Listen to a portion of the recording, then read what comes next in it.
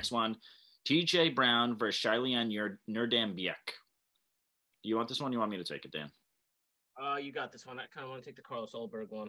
All right, this one, I love that Carlos Ulberg fight. Absolutely. This one is pretty one-sided matchup, if I'm being real. Both have really grappling-heavy approaches, but the big difference here is the striking. Brown has outstruck 4 of his last 5 opponents in the UFC, has a +1 striking differential, 43% accuracy. Nuerdanbieke, only 1-1 inside the UFC, has an extensive 37-10 pro record, only 28 years old.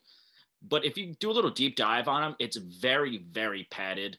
And he's not hiding anything. He has 15 people with no wins that he's faced.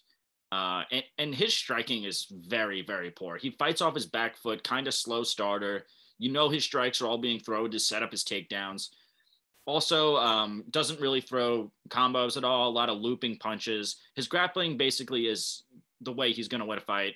It's very good, but Brown's grappling is as good, if not better. So the grappling cancels out. TJ Brown just picks him apart on the feet.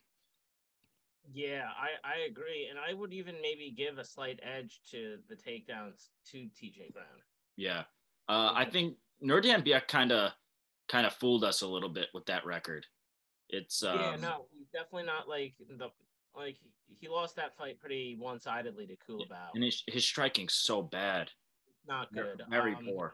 I like TJ Brown. I think TJ Brown's good money on this one. Yeah, TJ Brown. What's he sitting at, Dan? You got a number for me? TJ Brown's at a -200. I would eat up on that. Eat up on that. I like that a lot. Put that in your parlays. Yeah, that's a good one. I like that a lot. The next one, there's good money in this fight too. So we're both agreeing. We're both going to go with TJ Brown. Getting the price.